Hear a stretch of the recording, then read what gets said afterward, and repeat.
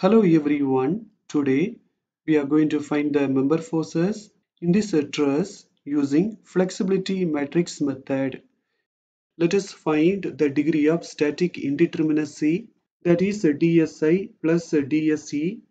To find the internal static indeterminacy, this is the formula. M is the total number of the members. Let us count the members. 1, 2, 3, 4, 5, 6, 7. M is 7. J is the total number of joins. 1, 2, 3, 4, 5. J is 5. For degree of internal static indeterminacy, we will get 0. To find the external degree of static indeterminacy, this is the formula. R is the number of the reactions to be found. In the points A and D, there are hinged supports. We know that in the hinged supports, there will be two reactions, here 2 and here 2. So totally it is 4. Small r is the available equilibrium conditions. There are 3 conditions available. Sigma V is equal to 0, sigma H is equal to 0, and sigma M is equal to 0. For the degree of external static indeterminacy, we will get 1. So the degree of static indeterminacy of the truss is 1. In this truss, we do not have internal static indeterminacy. We have only external degree of static indeterminacy, that is 1. In the point A, there will be 2 reactions. And in the point D also, there will be 2 reactions. Out of these 4, we have to remove any one of them. I am going to remove the horizontal reaction from the point A, that is HA. In the point A, now there is a hinged support, but when we remove HA, it becomes a roller support. We know that in the roller support there will be only one reaction. Right now there is only vertical reaction. This structure is called released structure. Now let us draw the coordinates diagram. In this analysis, there is only one coordinate, that is HA, because we have released that.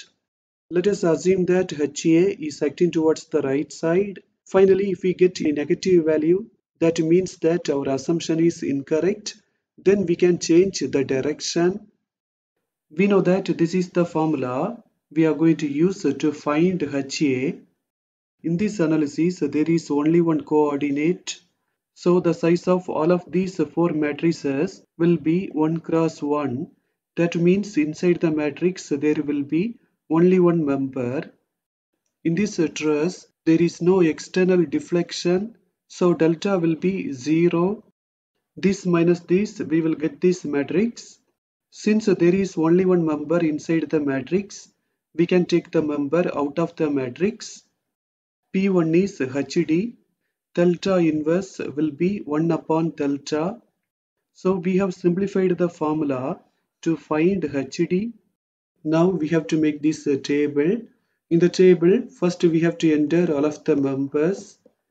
Then we need to find P, that is the member forces in the released structure. Before finding the member forces, we need to find the reactions.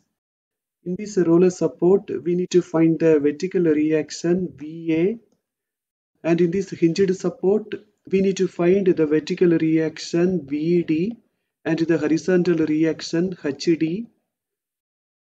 By using this rule for HD, we will get 0 because except this, there is no horizontal load or horizontal reaction. To find VA, let us take moment about D. VA is acting in the clockwise direction, so it will be positive, and the distance is 8, so 8 VA. This load is acting in the anti-clockwise direction, so it will be negative, and the distance is 4. For both of these, there is no perpendicular distance, so we should not consider both of them. For VA, we will get 30 kN. To find VA, you can also take moment about C. You will get the same answer. Let us apply this rule and find VD. VA and VD are acting upwards, so both of them are positive. These two loads are acting downwards, so both of them are negative. For VD, we will get 120 kilonewton. We need to find this angle. Let us keep this angle as theta. Let us take this triangle, and in this triangle, let us apply tan theta formula. That will be opposite side 3 upon the adjacent side 4. For theta, we will get 36.87. If this angle is 36.87, this angle also should be 36.87. Let us take the joint A and to find the member forces. In this analysis, I am going to only use cos theta. If you wanted to use sin theta as well, you can do that. This angle should be equal to 90 minus 36.87, so that we will get 53.13. First, we need to apply this rule because there will be only one unknown. FAE is inclined. We have to resolve FAE in the vertical direction. To keep it in the vertical direction, we need this angle. So with FAE, we have to multiply cos 53.13. It is acting upwards, so it will be positive. This also is acting upwards, so it is also positive. For FAE, we will get minus 50 kilonewton. Now we need to apply this rule. We have to resolve FAE in the horizontal direction. To keep it horizontal, we need this angle. So with the FAE, we have to multiply cos 36.87. Since it is acting towards the right side, it will be positive. FAB is acting towards the right side, so it is also positive. Just before we have found FAE, we can apply that. For FAB, we will get 40 kilonewton. Now let us take the joint B and find the member forces. First, let us apply this rule. This is acting upwards, so it will be positive, and this is acting downwards, so it will be negative. For FBE, we will get 60. Let us apply this rule. This is acting towards the left side, so it will be negative, and this is acting towards the right side, so it will be positive. We have already found FAB. Let us apply that. For FBC, we will get 40. Now let us take the joint D and find the member forces. Let us apply this rule. This is acting upwards, so it will be positive, and this is acting downwards, so it will be negative. For FCD, we will get 120. By applying this rule, we will come to know that FDE is 0. Now let us take the joint C. We have to only find FCE. Using this rule, we can find that easily. We have to resolve FCE in the horizontal direction. To keep it horizontal, we need this angle. So with the FCE, we have to multiply cos 36.87. It is acting towards the left side, so it will be negative. FBC is acting towards the left side, so it is also negative. We can apply the value of FBC. For FCE, we will get minus 50 kilonewton. Let us apply all of the values of P. Now we need to find K. We have to remove all of the loads from the truss, and then in the direction of HA, we have to apply unit load. You can see that I have removed all of the loads, and I have applied unit load in the direction of HA. We need to find these reactions. Let us apply this rule and find HD. The unit load is acting towards the right side, so it will be positive. HD is acting towards the left side, so it will be negative. For HD, we will get 1. To find VA, let us take a moment about D. VA is acting in the clockwise direction, so it will be positive, and the distance is 8, so 8 VA. The unit load is acting in the anti-clockwise direction, so it will be negative, and the distance is 3. For VA, we will get 0.375. Using this rule, we can find VD. These two are acting upwards, so both of them are positive. For VD, we will get a negative value. That means the assumed direction is incorrect. We assumed that it is acting upwards, but actually it is acting downwards. we need to change the direction of VD. You can see that here I have changed the direction of VD downwards. Now we need to find the member forces. First, let us take the joint A and to find the member forces. First, we need to apply this rule because there will be only one unknown. We have to resolve FAE in the vertical direction. To keep it vertical, we need this angle. So with the FAE, we have to multiply cos 53.13. It is acting upwards, so it will be positive. This is also acting upwards, so this is also positive. For FAE, we will get minus 0.625. Then we need to apply this rule. We have to resolve FAE in the horizontal direction. To keep it horizontal, we need this angle.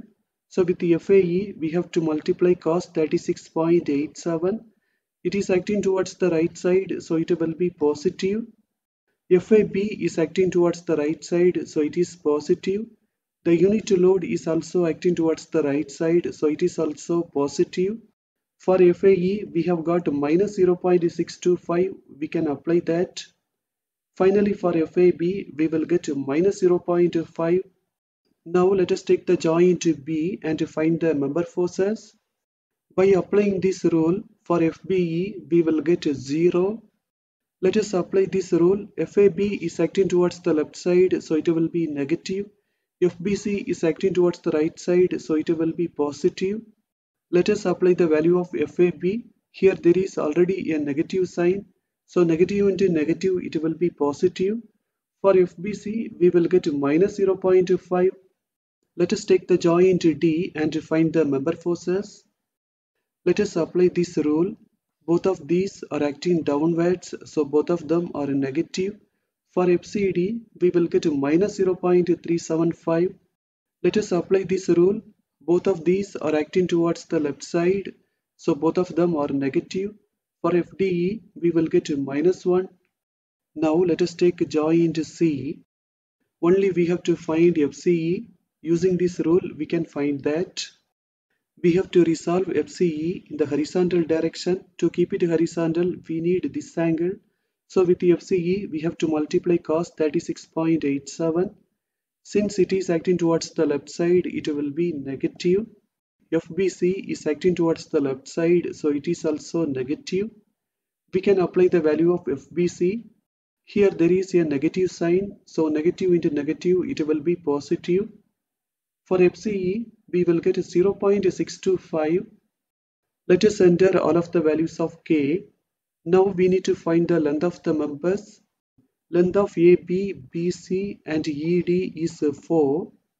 Length of BE and DC is 3. To find the length of these two members, we can use Pythagoras theorem.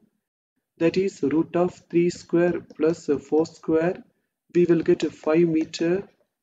Let us enter all of the lengths. Then we need to find PKL. We will get this. And K square L. We will get this.